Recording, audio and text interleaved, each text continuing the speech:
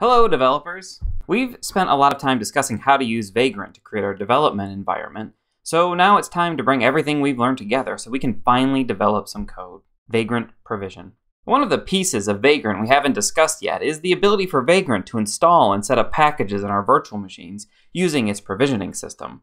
Vagrant will automatically run these commands when we Vagrant up our environment the first time, and it also provides the Vagrant Provision command to have it run the provisioning manually. We define this set of commands using the config.vm.provision directive in our Vagrant file.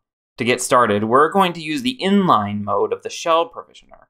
There are several different provisioners supported by Vagrant, but the shell mode is nice because it allows us to keep all of our provisioning steps inside the Vagrant file and doesn't require any additional software.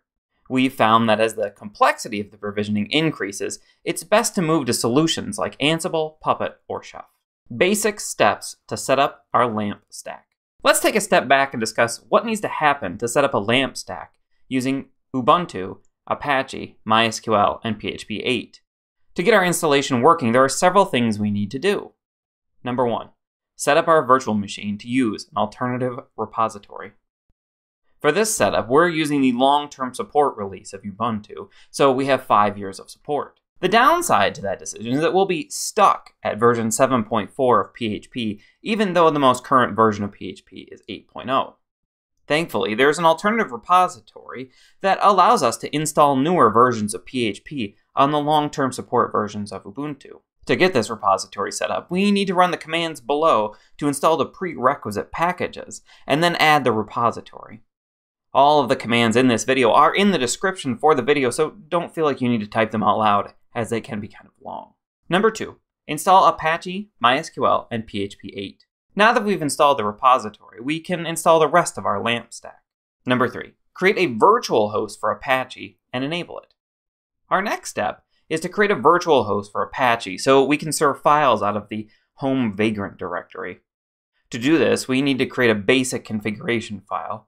To keep things organized, we're going to create a setup directory inside of our project directory and create a file named development.conf with the contents on the screen.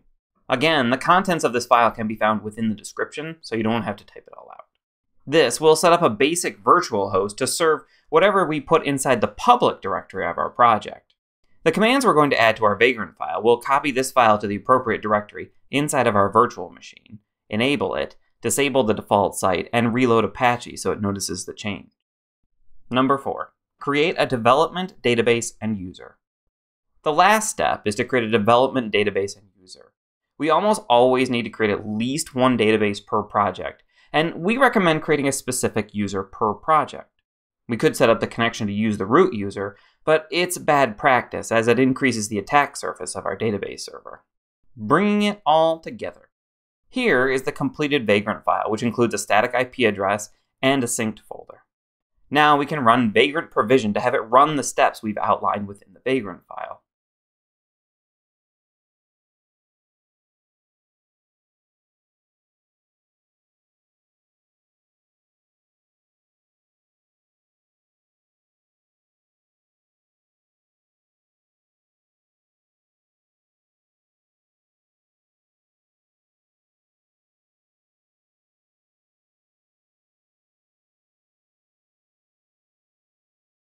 To test our setup, we can create a very basic phpinfo.php file in our public directory. Conclusion.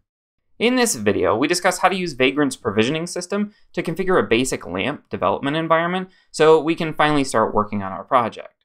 If you have questions related to Vagrant or the PHP ecosystem in general, and you would like us to answer in a future video, please ask them in the comments below and we will add them to our list.